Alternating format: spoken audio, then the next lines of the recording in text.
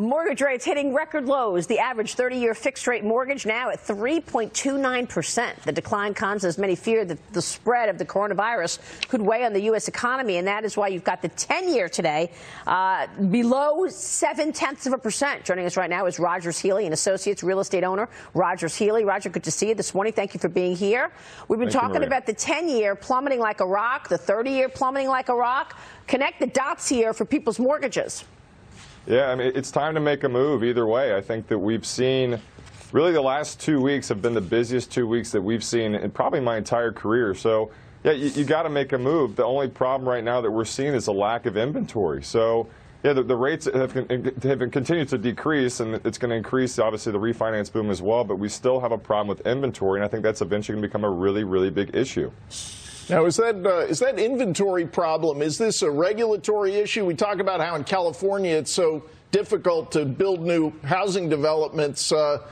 Texas, I would think, a little more business friendly. What is the issue with inventory? Where does it come from? Yeah, I mean, it's all over the place. I mean, California is obviously a different animal than Texas, but even in Dallas, where I'm based, we're about 55,000 homes short as of today.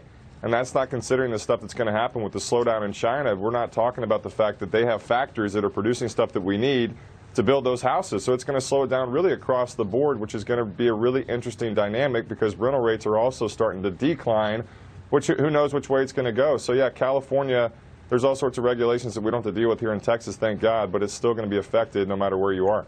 So like everyone else in America, we've been looking at buying a house in Florida, and right. We've been looking for the last year or two, and it's been a total seller's market because there's so much demand. I wonder if what's happening with the economy now, you're saying you're not seeing a slowdown in demand, even given what's happened in the last month or so? Here's what I think is going to happen. I think the people that have been thinking about potentially purchasing a new home, a second home, et cetera, they're probably going to look at refinancing. And right now with the rates, like I'm refinancing everything that I have as of yesterday because it just makes more sense. So instead of having to go and take equity out and purchase something new and put a new down payment on something that you might not love, the thought of going and taking equity out of a home you might have more than 50% of loan to value in makes more sense. So I think there is going to be a little bit of a slowdown in certain pockets of the country where people really just would rather stay home, refinance, have a better rate, and have some more cash. So so there's a silver lining then to these rates. I mean, mortgage rates closely linked to the yields on the 10-year Treasury, and we're looking at these numbers today, down 17 basis points on the 10-year. Do you think at some point we see a refinancing boom? We reported yesterday that the refinancings were at the 7-year high, the last reading. I think we're in the middle of the boom right now. I think it's crazy, and I think what's going to even play to buyers and refinancers, game even more so is that it's going to take longer to get the refinance done.